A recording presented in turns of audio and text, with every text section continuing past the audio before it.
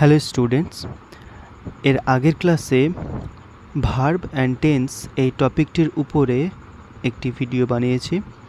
সেখানে present indefinite tense, present continuous, present perfect, present perfect continuous অর্থাৎ present টেন্সের এই চারটি ভাগ, এর ডেফিনেশন, ভার্বের ফর্ম, কত নম্বর বসে এবং তাদের এক্সাম্পল সহ আমি আলোচনা করেছি। আজকের ক্লাসে পাস্ট টেন্সের ওই একই চারটি ভাগ নিয়ে আলোচনা হবে। Past indefinite, past continuous, past perfect, past perfect continuous. প্রত্যেকটা টেন্সের এই চারটি করে ভাগ, প্রেজেন্টের চারটি, পাস্টের চারটি এবং ফিউচারের চারটি। আজকের ক্লাসে পাস্টের চারটি ভাগ নিয়ে আলোচনা। প্রথম টেন্স হচ্ছে পাস্ট ইনডেফিনাইট, বা এর আর একটা নাম বলেছিলাম সিম্পল, সিম্পল পাস্ট, কিংবা বলতে পারি পাস্ট ইনডেফিনাইট। সবচেয়ে প্রথমে দেখব কাকে বলে, মানে কোন ধরনের কাজকে পাস্ট ইনডিফিনাইট টেন্স বলা হবে। To express an action completed in past, অতীতে হয়ে যাওয়া কোনো কাজ। আচ্ছা, এখানে কমপ্লিটেড ইন পাস্ট অর্থাৎ অতীতে হয়েছে কিভাবে বুঝবো? পাস্ট বা অতীত সম্বন্ধীয় কোনো শব্দ উল্লেখ থাকবে বাক্যের মধ্যে। আবারও বলছি, খুবই important. Complete in the past অর্থাৎ অতীতে শেষ হয়েছে। How will you understand that the task are the action has been completed in past? কীভাবে বুঝবে?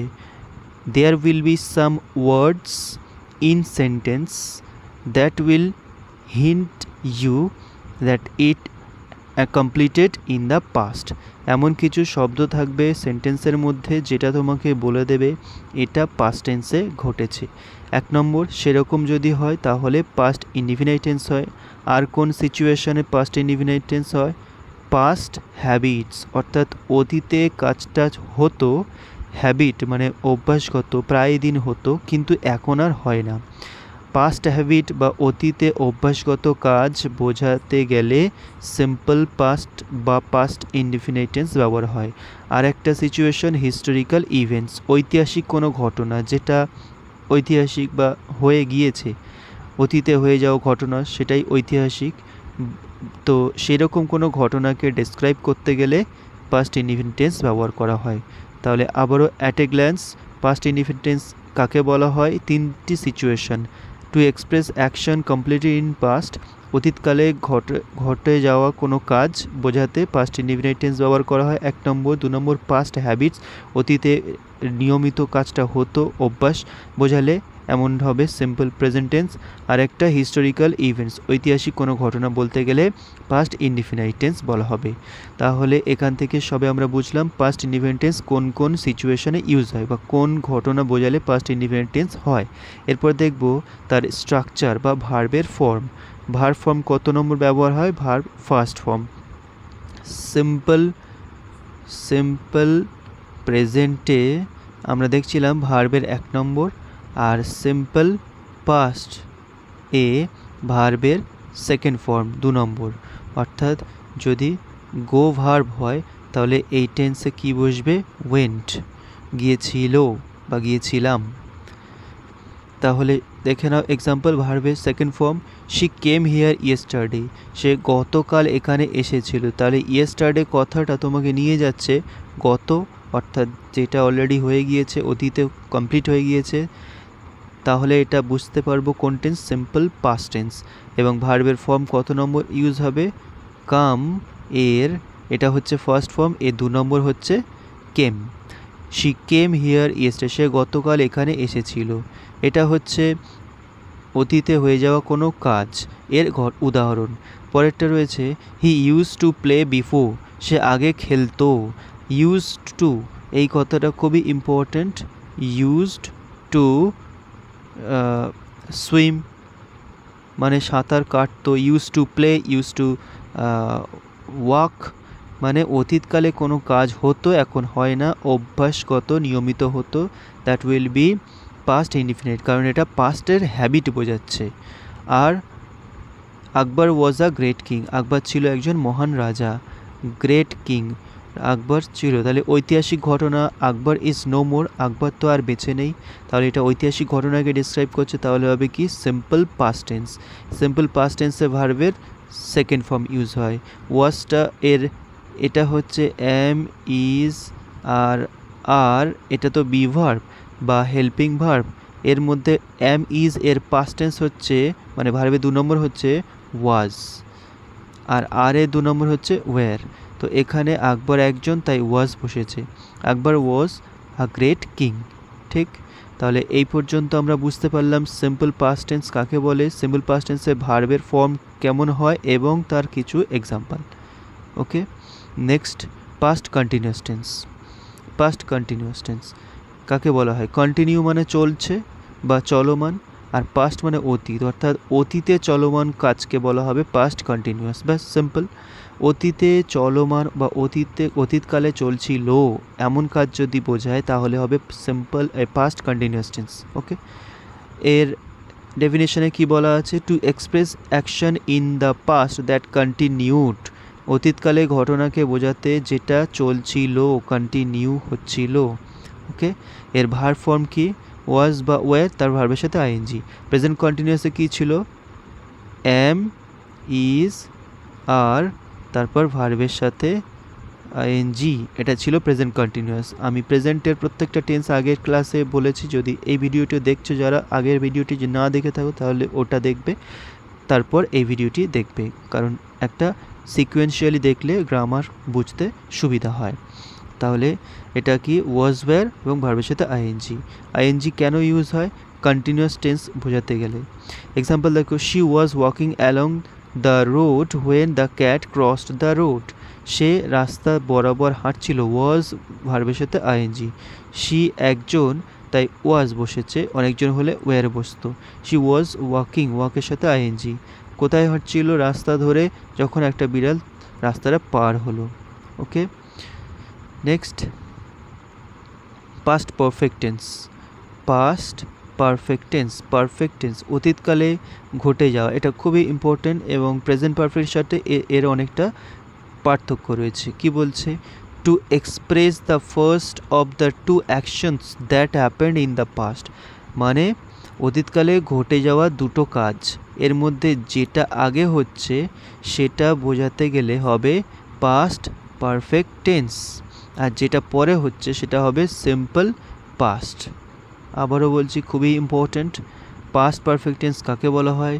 অতীতকালে ঘটে যাওয়া দুটো কাজের মধ্যে ফার্স্ট যে অ্যাকশন, এটা অ্যাকশন 1, এটা অ্যাকশন 2, তো ফার্স্ট যে অ্যাকশন সেটা হবে পাস্ট পারফেক্ট টেন্স, আর সেকেন্ড যে অ্যাকশন সেটা হবে সিম্পল পাস্ট টেন্স, অর্থাৎ ভার্বের সেকেন্ড ফর্ম। এইরকম বোঝাতে গেলে হবে পাস্ট পারফেক্ট টেন্স। এক্সাম্পল, আচ্ছা তার আগে রয়েছে ভার্বের ফর্ম কি? Had plus V3। Past পারফেক্টের formula কি? হ্যাড প্লাস V3, আর এর সাথে যে কাজটা যুক্ত থাকে, এর পরে যে কাজটা হয় সেটার জন্য সিম্পল পাস্ট টেন্স, অর্থাৎ ভার্বের 2 নম্বর ফর্ম। এক্সাম্পল দেখলে আরও ক্লিয়ার হবে। The patient had recovered before the doctor came. Doctor আসার আগে রোগীটি মারা গিয়েছিল, এটা তোমরা পড়েছিলে। প্রত্যেকটা জায়গায় এখনও গতানুগতিকভাবে পড়ানো হয়, বাট আমি একটু এক্সাম্পলটা পজিটিভ করে দিয়েছি। ডাক্তারটি আসার আগে রোগীটি মারা গিয়েছিল এমন না বলে জাস্ট বললাম ডাক্তারটি আসার আগে রোগীটি হঠাৎ সুস্থ হয়ে গিয়েছিল, হতেই পারে। তাহলে এখানে কটা কাজ হচ্ছে? রোগীটি সুস্থ হচ্ছে একটা কাজ এবং ডাক্তার আসছে দুটো কাজ। তা আগে কোনটা হচ্ছে? আগে সুস্থ হচ্ছে, তারপর ডাক্তার আসছে, তাহলে আগে যেটা হচ্ছে সেটা হবে পাস্ট পারফেক্ট টেন্স। তাহলে তার ফর্মুলা কি? Had R V3। তাহলে সেখানে কি রয়েছে? The patient had recovered, পেশেন্টটি recovered বা সেরে গিয়েছিল, বিফোর আগে, কার আগে? The doctor came, 2 number form use হবে, নিচের মানে শেষের যে কাজটা হচ্ছে ডাক্তার আসছে পরে, তা পরেরটা বোঝাতে গেলে সিম্পল পাস্ট, আর আগেরটা past perfect, had plus V3, had plus V3, had plus V3, past perfect tense. এভাবে বারবার লিখে তোমরা মুখস্থ করবে, নিজেদের মতো নোট বানাবে। ওকে, বইয়ের লেখা বা অন্য কারোর বলা সেই এক্স্যাক্টলি একই রকমভাবে পড়ে তো করতে হবে তার কোনো মানে নেই। ব্যাপারটা বুঝে নিজের মতো করে নোট করলে সবচেয়ে বেস্ট লার্নিং হয়, এটা তোমরা করবে। খাতা পেন নিয়ে বসবে, সিনেমা দেখার মতো বসবে না। ওকে, তাহলেই হবে আসল শেখা। তাহলে আমরা দেখলাম কি পাস্ট পারফেক্ট এক্সাম্পল দেখে নিলাম। আরেকটা এক্সাম্পল রয়েছে, they had reached before the train arrived. ট্রেনটি আসার আগে তারা পৌঁছে গিয়েছিল, বেশিরভাগ ক্ষেত্রে যেটা হয়। বইয়ের মধ্যে যেটা এক্সাম্পল দেওয়া থাকে, তারা যাওয়ার আগে ট্রেনটি ছেড়ে চলে গেল। তো এখানে আর একটা পজিটিভ এক্সাম্পল দিয়েছি, দে হ্যাড রিচড, তারা পৌঁছে গিয়েছিল, বিফোর দ্য ট্রেন অ্যারাইভ, ট্রেনটি আসার আগে। ওকে, তাহলে প্রথম কাজ কোনটা, তারা পৌঁছাচ্ছে, তাহলে এটা হচ্ছে পাস্ট পারফেক্ট, হ্যাড আর ভি3। এবং দ্বিতীয় কাজ, তারা ট্রেনটি আসছে, পৌঁছাচ্ছে, তাহলে এটা হচ্ছে ভার্বের 2 নম্বর সেকেন্ড কাজ, এটা 2 নম্বর কাজ। আশা করি পাস্ট পারফেক্ট টেন্সের এক্সাম্পলও ক্লিয়ার হয়েছে। পরীক্ষায় কেমন দেবে, এই একটা ড্যাশ দিয়ে দেবে, ব্র্যাকেটে দেবে রিচ, আর একটা ড্যাশ দিয়ে দেবে, ব্র্যাকেটে দেবে অ্যারাইভ। তোমাকে ব্যাপারটা বুঝে লিখতে হবে যে এখানে দুটো কাজ হচ্ছে, একটা আগে একটা পরে। আগে যেটা হচ্ছে সেটা হবে পাস্ট পারফেক্ট, আর পরে যেটা সেটা সিম্পল পাস্ট, ভার্বের 2 নম্বর। ওকে, অ্যান্ড লাস্ট নেক্সট আজকে যেটা রয়েছে সেটা হচ্ছে past perfect continuous. Past continuous দেখলাম, পাস্ট পারফেক্ট দেখলাম, এখন হচ্ছে পাস্ট পারফেক্ট কন্টিনিউয়াস, মানে এই দুটো মিলিয়ে একটা টেন্স হয়, পারফেক্ট আছে, কন্টিনিউয়াস আছে। এর ডেফিনিশন কি বলেছে, টু এক্সপ্রেস অ্যান অ্যাকশন, একটা কাজকে বোঝাতে গেলে, that began before a certain point of time in the past and continued আনটু the time when the second action took place. আচ্ছা, একটু বড় ডেফিনেশন আছে, অতীতকালে যে কাজটা শুরু হয়েছিল বেশ কিছুটা সময় ধরে চলবে, কন্টিনিউ তো হতেই হবে, কন্টিনিউ তো হতেই হবে, তাহলে না কন্টিনিউয়াস টেন্স কী করে হবে। কিন্তু এখানে শুধু কন্টিনিউয়াস টেন্সের মধ্যে পার্থক্য কী, সেই এখানে হচ্ছে কাজটা কতক্ষণ ধরে কখন থেকে চলছে, প্রেজেন্ট পারফেক্ট কন্টিনিউয়াসের মতোই এখানেও সেটা থাকবে। আর এখানে একটা এক্সট্রা কী বলেছে, আপ টু, মানে আনটু, কোন পর্যন্ত চলবে, the time when the second action took place, আর একটা কাজ যতক্ষণ না হচ্ছে সেই পর্যন্ত কাজটা চলতে থাকবে। কিংবা আমরা বলতে পারি একটা কাজ অনেকটা সময় ধরে অতীতকালে চলছিল, এমন বোঝালেও পাস্ট পারফেক্ট টেন্স হয়। ফর্মুলা কি, হ্যাড বিন ভি3 ভার্বের সাথে আইএনজি। ফর্মুলা কি, হ্যাড বিন ভার্বের সাথে ING, had been ING, had been doing, had been playing ইত্যাদি। এক্সাম্পল দেখো, he had been watching TV for an hour when his father came, যখন তার বাবা এসেছিল, অর্থাৎ সে টিভি দেখছিল ততক্ষণ পর্যন্ত যতক্ষণ না তার বাবা এসেছিল, সেই কাজটা, দ্বিতীয় বাবার আসা কাজটা হওয়া পর্যন্ত সে দেখেছিল। তারপরে সে দেখেছিল কিনা সেটা প্রশ্ন নয়, কিন্তু তার বাবা আসলো এই আসা পর্যন্ত কিন্তু সে কাজটা করছিল, টিভি দেখা। তাহলে অতীতে শুরু হয়েছিল, তারপর কাজটা চলছে এই পর্যন্ত, তাহলে কিছুটা সময় ধরে চলছিল বোঝাচ্ছে, তাহলে এটা কন্টিনিউয়াস টেন্স হবে। কিন্তু কন্টিনিউয়াস টেন্সের যে কোনো টাইম উল্লেখ থাকে না, কতক্ষণ বা কখন থেকে হচ্ছে, শুধু বলছে যে চলছিল বা চলছে, কিন্তু এখানে টাইম উল্লেখ আছে, মানে পারফেক্ট কন্টিনিউয়াস টেন্স। ওকে, past perfect continuous tense. Example এটাই তো দেওয়াই আছে। তাহলে এই হচ্ছে আজকে পাস্ট টেন্স নিয়ে একটা ছোট্ট ভিডিও। এর পরের আরেকটি ক্লাসে আমি ফিউচার টেন্সের সবগুলো বলবো। তবে আজকে যেটা শেখা হলো পাস্ট টেন্সের যে পাস্ট ইনডিফিনিট বা simple past, past continuous, past perfect continuous, এই চারটে যা ডেফিনিশন বললাম, যা ভার্বের ফর্ম এবং যা এক্সাম্পল, এর মাধ্যমে যা শিখলে তার উপরে বেস করে একটা ছোট্ট এক্সারসাইজ রয়েছে এখানে। এটা তোমরা ভিডিও পজ করে প্রথমে নিজেরা ট্রাই করবে, তারপর আমার উত্তরের সাথে মেলাবে ঠিক হচ্ছে কিনা, তাহলে বুঝবে আসল শিখতে পেরেছো কিনা। ওকে, এক্সাম্পল দেখো, পরীক্ষার ঠিক এইভাবেই থাকবে। I dash very tired yesterday, গতকাল আমি খুব ড্যাশ, তাহলে কি হবে, বি ভার্ব কোনগুলো, এম, ইজ, আর, এটা তো বি ভার্ব। আর এর 2 নম্বর ফর্ম হচ্ছে কি, ওয়াজ আর ওয়ের, এটা তো বি ভার্ব বা হেল্পিং ভার্ব বা অক্সিলিয়ারি ভার্ব। তো এই ভার্বগুলো যখন বাক্যে একা ব্যবহার হয় তখন এরা অক্সিলিয়ারি থাকে না, এরা কাউকে হেল্প করে না, এরা নিজেরাই মেন ভার্ব হয়ে যায়। এগুলো খুব ইম্পর্টেন্ট ভার্ব। ওকে, তা এটা হচ্ছে ভার্বের 1 নম্বর, আর এগুলো হচ্ছে ভার্বের 2 নম্বর। ওয়াজ ওয়ার ভার্বের 2 নম্বর, আর অ্যাম ইজ আর ভার্বের 1 নম্বর। ওকে, তাহলে এখানে ইয়েস্টারডেটা কোন টেন্সে নিয়ে যাচ্ছে তোমাকে, পাস্ট টেন্সে, অতীতে হয়ে যাওয়া ঘটনাকে। তাহলে অতীতে যে কাজটা ফিনিশড হয়ে যাচ্ছে, আমরা ডেফিনেশন প্রথমেই পড়েছি, তো এটা হবে সিম্পল পাস্ট, তাহলে ভার্বে 2 নম্বর ইউজ হবে। তাহলে বি ভার্ব তো অতগুলো, am is R was were, তাহলে এর মধ্যে কোনটা অ্যাডজাস্ট হবে, আই এর সাথে, I was very tired yesterday, গতকাল আমি খুব টায়ার্ড ছিলাম। ওকে, next the Estonia dash in 1994। Estonia একটা জাহাজ ছিল, এই জাহাজটা ডুবে গিয়েছে 1994-এ। ওকে, এই জাহাজটা ডুবে গিয়েছে 1994-এ, টাইটানিকের মতোই একটা জাহাজ, সেটা ডুবে গিয়েছিল। তাহলে অতীতে হিস্টোরিক্যাল ইভেন্টস আমরা পড়েছি, হিস্টোরিক্যাল ইভেন্ট হলে পাস্ট ইনডিফিনিট টেন্স হয়, তাহলে ভার্বে 2 নম্বর, তা সিঙ্কের 2 নম্বর কি? স্যাঙ্ক। সিঙ্কের 2 নম্বর স্যাঙ্ক। তাহলে উত্তর হবে the Estonia sank in 1994। Next, আচ্ছা একটু মার্কিং প্রবলেম হয়েছে, এটা অ্যাডজাস্ট করে নেবে, এটা অ্যাকচুয়ালি 3 নম্বর হবে। We dash not it at home last night. Last night বলেছিলাম বাক্যের মধ্যে কিছু শব্দ পাবে যেটা তোমাকে টেন্স বলতে সাহায্য করবে। তাহলে গত রাতে, তার মানে অলরেডি হয়ে গিয়েছে, আমরা গত রাতে বাড়িতে খাইনি, এটা বলতে চেয়েছে। নট ইট নেগেটিভ আছে, আর সবচেয়ে ইম্পর্টেন্ট মনে রাখবে, নেগেটিভ করতে গেলে পাস্ট টেন্সে ডিড নট, আর প্রেজেন্ট টেন্সে ডু বা ডাজন্ট।